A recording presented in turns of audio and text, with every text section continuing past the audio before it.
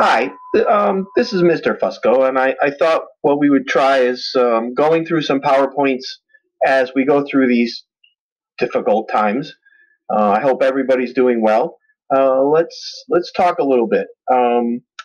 We before we left for this untimely break, we're talking about ecology of the seas, and so I thought what I'd do is go through some of this PowerPoint and see how it goes. And so here we go. You probably want to take some notes of things that I talk about that aren't in here, and just kind of follow along. And this will be class time. So here we go. Um, we've already started talking about these things, so I'm going to kind of zip through some of this. We talked about how scientists like to classify organisms based on their lifestyles. So that's one way to classify them. So we talked about benthos, which are the bottom dwellers. And if you remember, we said that epi means on the surface. So epifauna means animals that live on the surface of the bottom. That would be things like crabs and barnacles that are attached to the rocks and anything that would be living on the surface of the bottom. Epiflora, flora sounds kind of like flower. Epiflora means the plant-like organisms that are living on the bottom. So that would be things like, I hate this word, seaweed, or what I like to say, algae, that you would see like hanging on the rocks at low tide. Well, they go under the water as well. So anything that lives on the bottom that would be plant-like would be epiflora. Infauna are those things like clams and worms that actually live buried in the sand or in the mud or in the sediment. Um, Pelagic are those organisms that live in the water itself, not attached to the bottom or not on the bottom. And we divided those up into those that can swim and those that can't. So those that can't swim against the current are the plankton. And technically it's a 2-knot current, which is pretty quick. And so those that can swim against the current would be nekton. Plankton we're going to get heavily into, and I have some assignments that we're going to do, and we're going to learn a lot about different kinds of plankton. The nekton would be things like fish that can swim against the current, or whales, or the only invertebrate I think we talked about it in class, but the only invertebrate that I could think of offhand that would be nektonic would be the squid. So there's a bunch of different kinds of squids, but they're nektonic. They can swim against the current. Okay, so just to kind of recap, plankton are the drifters. They drift along with whatever the water's doing. They go. Nekton are the swimmers, and benthos are the bottom dwellers. So we say benthos is the noun. Benthic would be the adjective. Okay, so between the low tide mark, between where the water is always there and where the edge of the continental shelf is called the neritic zone. Beyond the continental shelf, the pelagic area is called the oceanic zone. And the oceanic zone is divided into a bunch of zones. Remember, epi means the surface, so epipelagic is the top layer, the surface layer of the water. Another way to say that is euphotic. Euphotic means it's the area that sunlight goes into that you could see that's bright enough for photosynthesis to happen is the technical definition. The mesopelagic, meso means middle, right? But it's where sunlight goes, but not bright enough for photosynthesis to happen. So we call that the twilight zone. The bathypelagic zone is the deep ocean water. Abyssal pelagic, think about the abyss, right? Really deep. And then the deepest water is the hadal pelagic. Hadal means hell. So literally, hadal pelagic means deep as hell. Okay, so here's a little graphic that I hope will help you to understand. It shows you that the surface waters to about 200 meters. It depends on where you are. In the Northeast, with a lot of things in the water, a lot of life, a lot of material in the water. That is way shallower. In the tropics, like the Caribbean, like Bahamas, Bonaire, Puerto Rico, those areas are the water's much clearer. There's not as much stuff, so that would be much lower. Okay. The mesopelagic zone is, like I said, the twilight zone. That's where some light gets into, but not a lot. So they call it the twilight zone. The midnight zone is the next level, the bathypelagic zone. It goes to about 4,000 meters, which is pretty deep. And so it's dark and it's deep, and but it's not the deepest. The abyssal pelagic zone is the abyss. It's where it's the really deep ocean. And then if you get into the trenches, which are the deepest areas in the ocean, like the Marianas Trench, the Challenger Deep is about 36,000 feet, and so that's really deep. It's almost 7 miles deep. So those are the zones that, and we found life all the way down.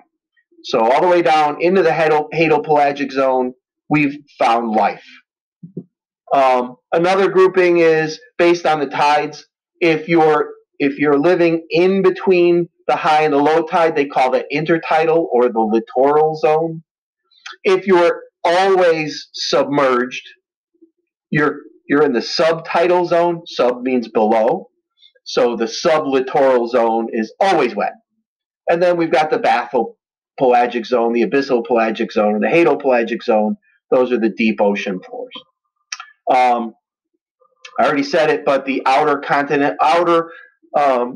over the continental shelf is the neritic zone. Beyond that is the oceanic. So the deep ocean would be the oceanic zone. So we've talked in biology, and we haven't really talked a whole lot here, but if you remember, biotic, bio means life. So biotic factors are those living things, those living factors that affect organisms. So competition is here, predation, like predator and prey and those kinds of things would be biotic factors. If you put an A in front of something, it means non or not. So the abiotic parts of the environment would be the non-living factors. That would be things like the temperature, the salinity, the pressure, because as you go deeper and deeper, there's more and more pressure. So the amount of pressure would be abiotic factors. We're going to kind of concentrate on the biotic factors. So let's talk a little bit. We talk about predator-prey relationships. There's a spotted moray on the left. There's a sea star on the right. The sea star that you're looking at is Asterias forbaci. It's the Forbes sea star. I took that in Waterford, which is about an hour from here. Not quite an hour, maybe 45 minutes. The moray eel that you're looking at, you can see they don't mess around. They have serious teeth. They can really eat things. So they're obviously a predator. But if you look at that sea star, it's on a rock, and on the rock are Crepidula fornicata, which are the slipper shells.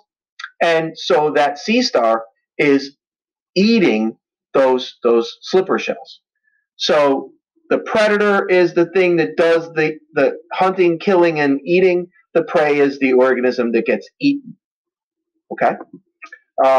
We probably know these terms, but just to review, carnivore eats other animals, herbivore eats only plants, and an omnivore eats both. Okay? So the sea star is actually a carnivore. Jellyfish are carnivores because they only eat living, other animals. Whales would be carnivores. Okay, sharks are obviously carnivores. Things like manatees and dugongs are herbivores.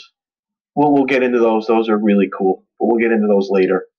Okay, so we talk about symbiosis, and one of the things we've done it in biology, but one of the things you should know is symbiosis is an intimate and prolonged relationship between two organisms of different species in which at least one benefits. So if you look at this little graphic, a good way to remember it is the mutualist, the commensal, or the parasite always benefits. Otherwise, why do it? But if you're helping the other organism, it's mutualism. If you're not affecting the other organism, it's commensalism. And if you're hurting the other organism, it's parasitism. So let's go through some of these together. What you're looking at here is this is Pygorus polycharis, the hermit crab, and living on them. See that fuzzy stuff? That fuzzy stuff is actually a colony of an organism called Hydractinia echinata. It's snail fur, and that snail fur, each of those little fuzzy things is an individual animal. They're all connected, so it's a colony, and they have stinging cells. So they help protect the crab, and the crab carries them around, and when the crab eats, they get to eat some of the scraps, and it works out really well for both of them. So that would be a good example of mutualism. Here's another one. I took this one in Bonaire, but this is a Peterson shrimp, and the Peterson shrimp lives in the tentacles of an anemone. Remember Finding Nemo? Nemo lives in an anemone, and then don't hurt yourself. Remember? So the tentacles of the anemone there have stinging cells too, and they help to protect the shrimp. The shrimp actually will lure critters into the anemone to have the anemone feed. It will also actually go out and get food for the anemone and feed it. It also keeps it clean. And the anemone protects it, gives it a place to live. So it's another really good example of mutualism. One more. We're gonna do a whole unit on corals and coral reefs, and this is orange cup coral. I think they're beautiful. If you look, the orange color is actually because of a little plankton-like organism called a dinoflagellate that lives in the tissues of the corals. The little dinoflagellate is a zooxanthellae, is the name of it, and so the zooxanthellae is photosynthetic. When it makes its own food from the sunlight, it makes extra. The coral gets a lot of that nutrition. The coral provides the zooxanthellae with a place to live and protection, and so it works out really, really nice. If those corals aren't in sunlight, they die because they need the zooxanthellae to survive, and the zooxanthellae need them to survive. So it works out really well. That's mutualism.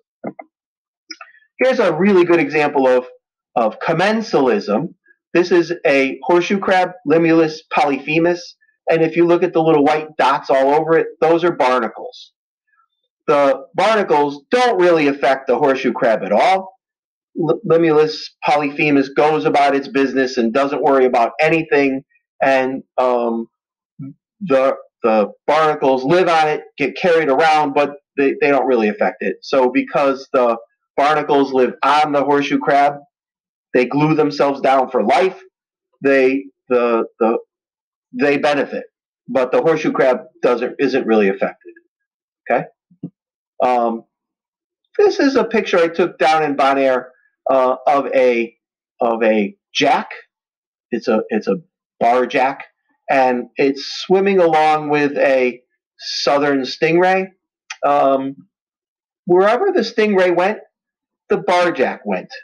And so you would tend to think, well, maybe that's commensalism because the stingray doesn't get affected and the barjack follows him around for some food or whatever. But I don't think that that's a symbiotic relationship because I don't think it's intimate. When I say intimate, I mean an organism living on or in another organism. So that's just a food for thought. Okay, so when we talk about trophic levels, we're talking about feeding levels. Trophic means feeding, and so there's two broad categories. There are producers. Those are the autotrophs. Those are the plant-like things that can make their own food. And then there are heterotrophs, which are the consumers. And we've done this in biology, so I'm not going to dwell on it, but you should know food chain represents the transfer of energy from one level to the next. It represents one pathway of transfer of energy. So, in other words, diatoms are eaten by copepods, that are eaten by mussels, that are eaten by small fish, that are eaten by large fish, that are eaten by the whales. That would be one possible scenario, but it's really way more complicated than that. And so if you really wanted to see how things work, you need a food web. A food web is a whole bunch of food chains that overlap and intersect. And here's an example of a food chain, a food web. And you can see that the phytoplankton over on the left get eaten by a number of things. You can see that krill gets eaten by almost everything. And so you can follow this transfer of energy with a whole series of different pathways. And that would be a food web. So a food web is really just a whole bunch of food chains all put together in some kind of a meaningful way.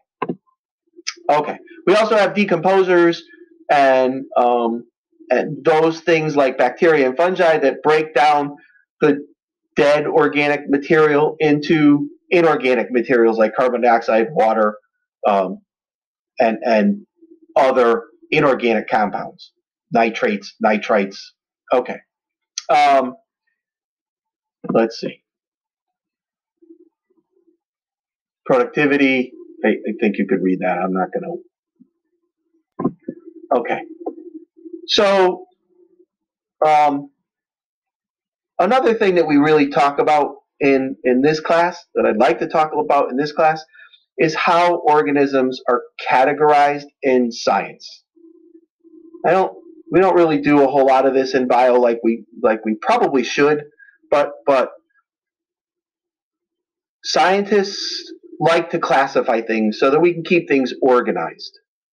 So there are there are three different what we call domains that are huge categories of organisms, and those are really based on whether they're eukaryotic, which means they have nuclei, or prokaryotic, which means they don't. So if you think about all bacteria don't have a nucleus. They would be in the prokaryotic side, right? And there's two possibilities. It depends on how their cell wall is constructed, but let's just say that there are two categories. There's domain bacteria, which are the real bacteria, the true bacteria. So they're in a group called eubacteria, in a kingdom. The other ones are domain archaea, which are the old type of bacteria been around for billions of years. Those are the archaebacteria. Those things are kind of special. Those are the extremophiles, which means they like really salty places or really hot places or really cold places. They live in extreme environments. But those things we're not really going to concentrate. We're going to concentrate on the eukaryotic organisms that have nuclei. So there are really they're in domain eukarya, and there's four kingdoms that you're probably aware of, at least three of them. You know about animals, that's Animalia. You know about plants, that's Plantae. The fungi would be things like mushrooms and molds and yeasts. So there's not a whole lot of fungi in the ocean, but we're going to concentrate on the animals and plants, and the other one called Protista, which you started reading a little bit about in the assignments that I've already given you. Protista are the single-celled beasties. It's kind of like a catch-all. If you can't figure out where to put something because it's plant-like and animal-like, and you don't really know where to put it in, it's kind of colonial, you would put it in Protista. So that's kind of a catch-all. But this slide is actually a really good summary of categorizing organisms. So one of the things that I'd like you to kind of understand is this idea of phylogenetic classification. How do we organize living things? And so the biggest category is domain. Then we have kingdoms, like animals and plants and fungi. Then in there are phyla, and we're going to spend our time on a number of animal phyla. So we're going to talk about phyla, and classes is the next category. So phylum would be things like arthropods. And under Arthropoda, phylum Arthropoda, are a number of classes, and we'll get to class Insecta and class Crustacea and those kinds of things. And then within those are a bunch of orders, within those are a bunch of families, and then when we get down to the names of organisms, we pretty much use two names, the genus and the species. So when I say Arbacea punctulata, Arbacea is the genus, punctulata is the species. You'll notice that down at the bottom of this thing, Arbacea is capitalized, punctulata is lowercase, the P is lowercase, and they are italics. So when we write them, that's how we do that. Because we can't italicize when we write something by hand, we underline it. But when you'll see things in this class and in science books and whatnot, the way that we write those things is we capitalize the genus, lowercase the species, and it's italicized. So Arbacea punctulata is the purple sea urchin that's around here. Homerus americanus is the North American lobster. That's the thing that many of us like to eat. One of the longest, not one of, the longest scientific name of any animal on Earth is the green sea urchin, Strongylocentrotus drobachiensis. And I'll show you pictures, and I actually have some. If when we get back to school, I can pull them out and show them to you. But so I want you to understand kingdom, phylum, class, order, family, genus, and species. There's a mnemonic that you may have learned. King Philip came over for great spaghetti, and you can add the domain because that's fairly new. So you can say, did King Philip come over for great spaghetti? It's a mnemonic. It's a way to remember things. So you need to remember kingdom, domain, kingdom, phylum, class, order, family, genus, and then species. All right. So plankton. One of the things that I really want to talk a lot about is plankton. It comes from the Greek word to wander. Drift along, the drifters. They're carried about by water currents. They can move up and down, but they typically can't fight the current. Not typically. They can't fight the current. They're usually small, but they can be pretty big. We talked about it the other day in class.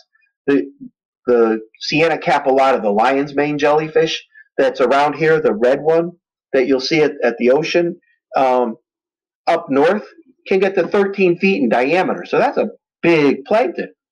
Most of them are tiny because if they're tiny, they can stay up in the water column much better. Okay, so again, we talked about this in class, but phyto means plant-like. Zooplankton are animal-like plankton. So those are the two major groupings of plankton, and then there are subcategories.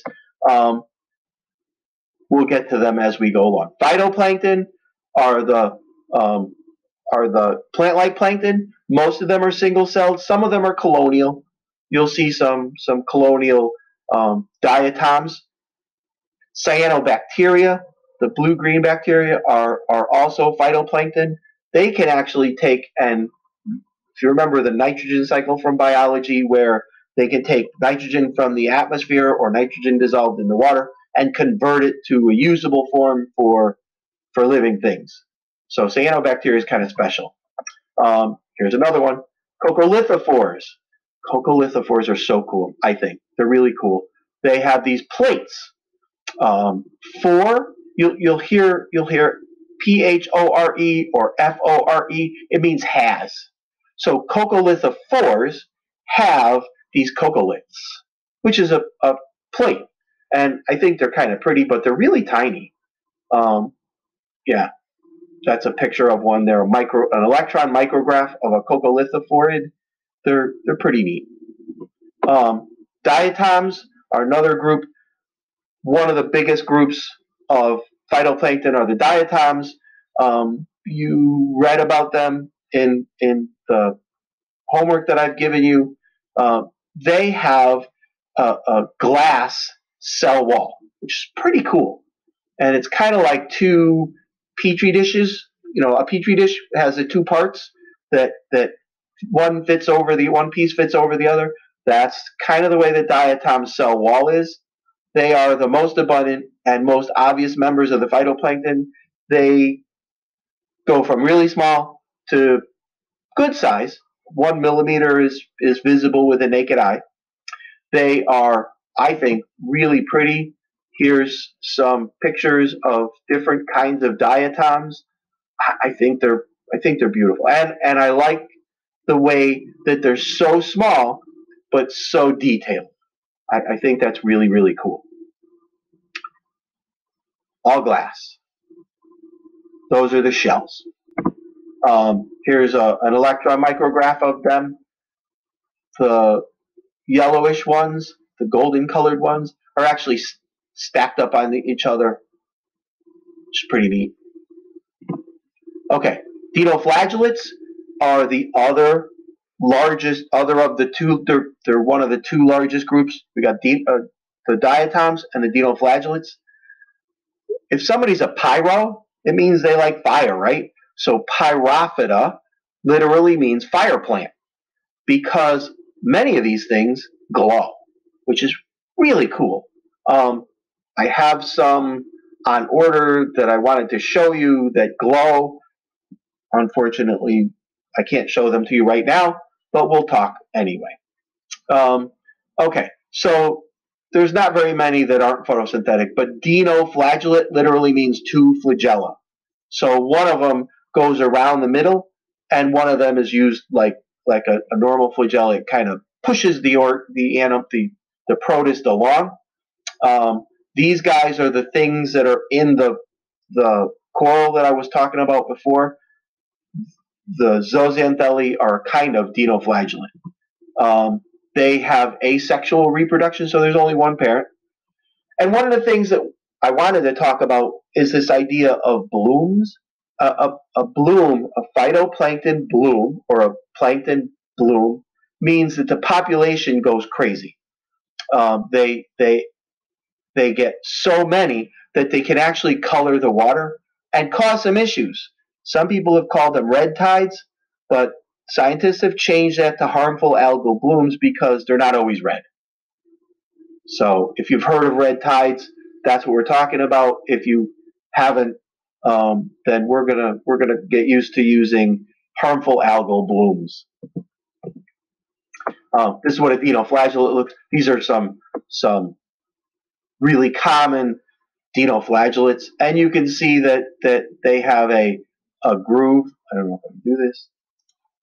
They have a groove that goes around the middle that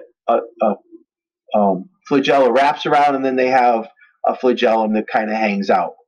I don't worry about all these other terms; it's no big deal. Here's a really interesting one. This is Pfisteria. This is the one I was talking about in class, where scientists were working with this one, and they actually it produces a neurotoxin so that you get amnesia. And the scientists that were working with this actually forgot how to use a telephone. They forgot where they lived on the way home. So, pretty cool looking thing. Pretty scary. It can do some real harmful effects. This is the bioluminescent bay in Puerto Rico, and you can see that it's glowing because of dinoflagellates. I think that's really cool. Okay, zooplankton. We have two categories of zooplankton. We have the meroplankton, which spend part of their lives as plankton, which would be things like larvae. So if you see baby clam, clam larva, crab larva, worm larva that's going to change into something else, then it's probably a meroplankton. If they spend their whole life as plankton, then they're holoplankton. You can remember whole life holoplankton. And that would be things like copepods and jellyfish and anything that would be always be a plankton. Okay. I took this picture of this is Crepidula fornicata. This is the larva. It's called a veliger larva, and you can see that it's carrying its own yolk. This is its intestine. It actually has eyes. This is actually its heart. You can actually see it beating when it's alive. Very, very cool thing. This is the foot.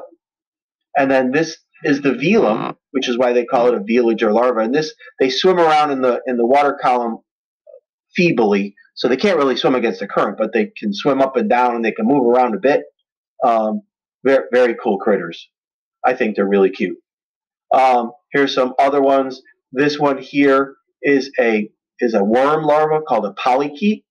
We'll get into that a little bit later. This is going to settle down and be a worm. These are actually crab larvae. These are zoea, crab zoea. So they're going to become a crab, which is going to settle out onto the bottom and become epifauna, which is benthic, benthos. This is actually a baby lobster. So that would be all of the, well, let's see. This is meroplankton. This is meroplankton, and that's meroplankton. So all those are meroplankton. Okay, so we have zooplankton, which includes the meroplankton, protozoan plankton, flagellates and ciliates is kind of like how they move. Foraminifera are really pretty. They have a shell, what we call a test, made of calcium carbonate, which is the same stuff that snail shells are made of. They are microscopic. They have chambers, which is pretty cool. I'd love to show you in the microscopes. And if we can go to Hammonasset, we'll probably end up with some. They're related to amoeba. They have these cytoplasmic extensions, they call it. They have these things that stick out of the test or shell. Really pretty. They are the things that form chalk beds. So they make chalk up.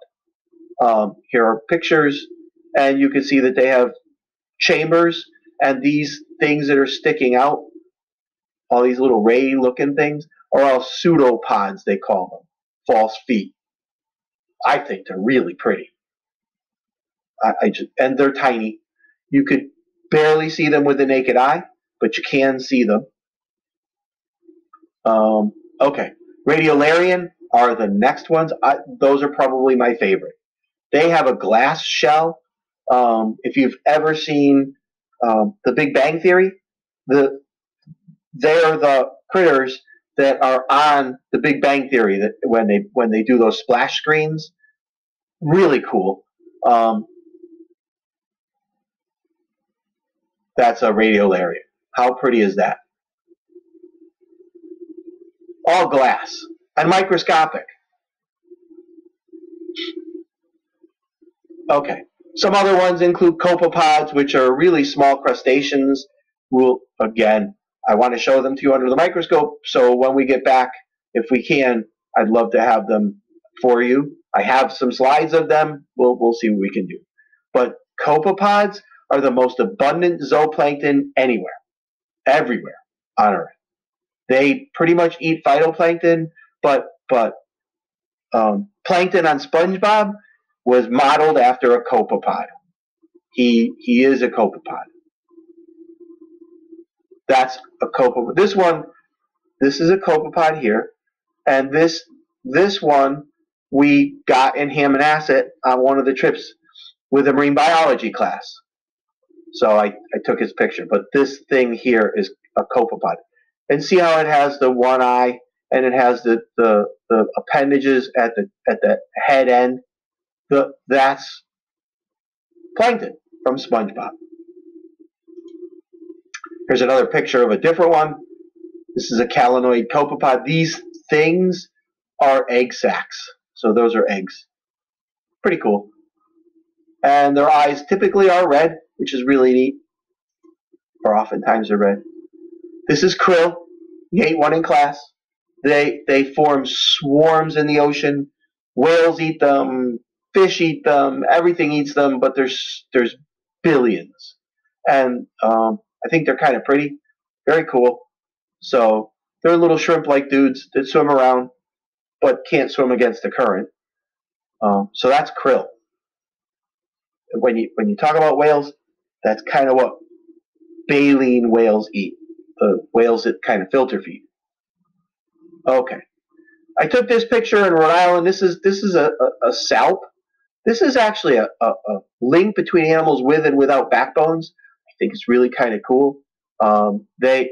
This is a colony, and they kind of just float in the water, and they filter feed, and they just kind of are attached to each other. Really cool critters. They don't look like a whole lot, but they're pretty complicated. Here's some other zooplankton. This guy here is a sea butterfly. I think they're beautiful. They're probably the length of your index fingernail, your pointer fingernail. I saw these in Massachusetts a few years ago and got some pictures. They are just really pretty. These guys are also called sea butterflies. This is Cleone limacina. Very, very cool. These guys and these guys are arrowworms. They're really tiny. They too are probably, well, they might be the length of your pinky fingernail. But they're clear. They're hard to see. But we get some in plankton toes from Hammonasset. So these guys are actually snails without a shell that are swimming around, and they call those pteropods. Ptera is wing. So you'll notice that these guys, these guys have these wing-like appendages that help them to swim around. Those are pteropods. Okay. So how do plankton stay afloat? How do they stay off the bottom? So in order to be plankton, you have to be in the water column. How do you do that? Well, the first thing is one possibility is you want to increase water resistance. It's kind of like when somebody jumps out of an airplane with a parachute. It slows their descent because there's so much air resistance in a parachute. But if you can get flat and wide, then you can kind of stay up in the water column much easier. Also, smaller organisms have a much higher surface area to volume ratio, so they can stay up in the water column easier. Think about it. Dust in your house, if you've ever seen like a sun shining through the window in the summertime, and you can see like the dust pieces kind of floating in the air. They're floating in the air because it doesn't take a whole lot to make them float around because they're tiny. They have a high surface area to volume ratio because they're tiny. So small is what's going to help them. The other thing is if you're flat and wide, you're much better able to stay up in the water. Also, if you're flat and wide, you end up doing like, if you do me a favor, take a piece of paper and hold it up about head height and then just let it go. And you'll see that it zigzags on the way down. That zigzaggy is what's helping it to stay up. Also, as it's moving like that, there's more water passing over it, so it's more efficient at getting oxygen in and out, carbon dioxide in and out, right? So it helps it to survive. Many plankton have spines. So the first one is increased water resistance. Second one is spines. Organism with spines tend to be able to they have a higher surface area to volume ratio, and they stay up in the water much better. And then other things, another one is because fat floats. You know, if you have salad dressing, that the oil floats on the vinegar because fat is less dense than water. So if you have a drop of fat in you, you can float better. Sharks actually have really, really fatty livers because there's a lot of oil in them, because it helps them to float. They don't have what many other fish have, what's called a swim bladder. A lot of fish have this, it's a bag that they fill with gases, and it helps them to stay wherever they want to be. Sharks don't have that, so they use oils. Well, just like they use oils, diatoms, copepods, fish eggs, those have a drop of oil in them, and it helps them to stay up in the water. Um, the other thing is, if you've ever thrown a beach ball at the beach, you know that it's not going to sink, right? So as long as it's got air in it. So a lot of organisms use pockets of gases, and so those gases will help them to stay afloat. Examples would be the Portuguese man of war, which you can see a picture of here. They have these gas-filled floats, and it helps them to stay up. Cyanobacteria also have gas that helps them stay afloat. Okay, I'm going to stop here, and I'll put up another PowerPoint, the rest of this PowerPoint another time. We'll get into this harmful algal blooms at another day. Okay? Thank you very much. I really appreciate it. I know times are trying. Do the best you can, please, and we'll talk soon. Thank you. Bye.